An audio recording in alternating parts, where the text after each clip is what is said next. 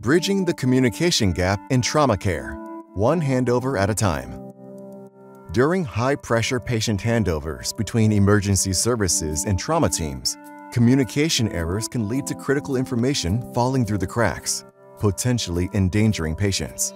To enable streamlined information sharing in high-stakes medical settings, Australian researchers devised the IMIST-AMBO tool, which is short for Identification, Mechanism of Injury, Injuries, Signs and Symptoms, Treatment and Response, Allergies, Medications, Background, and Other. If its value in improving communication during handovers can be confirmed, then this approach could pave the way for enhanced patient care.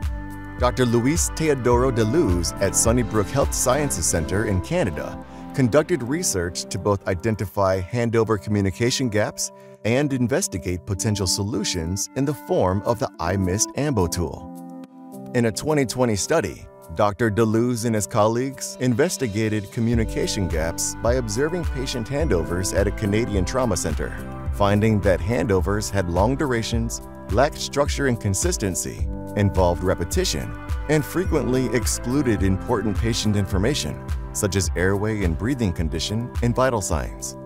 In a follow-up 2023 study, the researchers tested the IMIST-AMBO tool, which involved making and analyzing video recordings of paramedic handovers.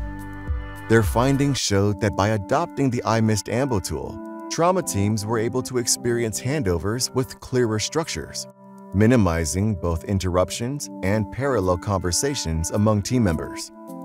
Before implementing the IMIST-AMBO tool, these handovers often face communication issues, with paramedics encountering frequent interruptions and informal information requests after their official handover was completed.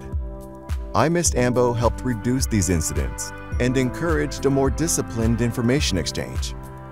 As a result, each handover became more concise, cutting down the average duration by nearly a minute, and equipped trauma teams with critical patient details more efficiently.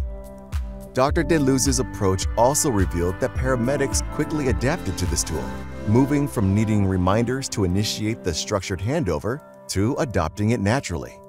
This shift indicated that IMIST-AMBO not only streamlined communication, but also fostered a shared mental model among team members, improving team cohesion and performance.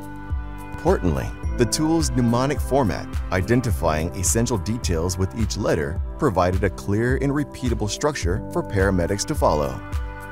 The feedback from trauma teams was overwhelmingly positive, as they expressed satisfaction with both the structure and duration of the handovers.